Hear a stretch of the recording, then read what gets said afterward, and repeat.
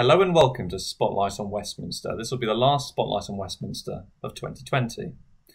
Over recent weeks, a number of Thames Valley MPs have been reacting to Robert Jenrick's announcement that the proposed mutant algorithm for calculating housing need, and that's how some Conservative MPs like to refer to it, will be revised.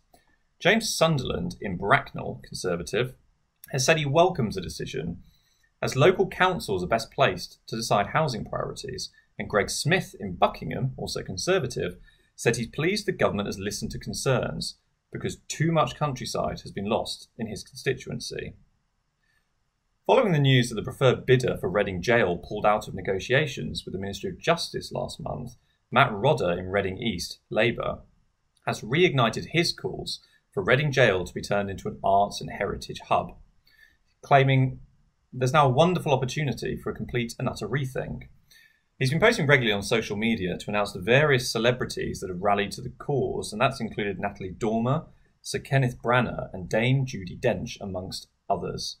He also wrote to the Prisons Minister at the end of November to suggest that Reading Jail should be considered as a World Heritage Site, given the links to Oscar Wilde and because of the burial place of King Henry I.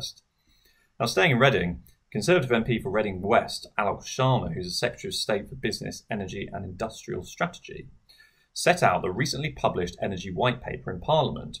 The White Paper has some important implications for developers in the Thames Valley, and if you want more information on this, we did an article about a month ago where we considered some of the detail.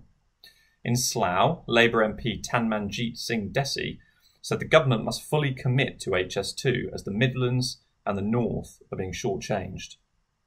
He also met with the Commissioner of TfL to discuss Crossrail and said he's pleased that funding has been secured for this vital project.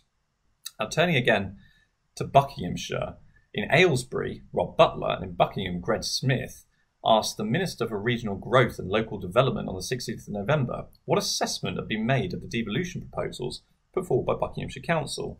The proposals seek further devolution of powers directly to unitary level without forming a mayoral combined authority. The leader of Buckinghamshire Council, Councillor Ted, has claimed that these proposals could add £10 billion a year to the local economy by 2050. In response to the question by Rob Butler and Greg Smith, the Minister, Luke Hall, simply stated that they intend to bring forward the Devolution and Local Recovery White Paper in due course. And briefly turning to other matters, Laura Farris in Newbury, Conservative, has said there are 1,000 reasons why a Western Rail link between Reading and Heathrow is required. Robert Courts in Witney, Conservative, celebrated construction commencing on Bewley Homes scheme in North Lee.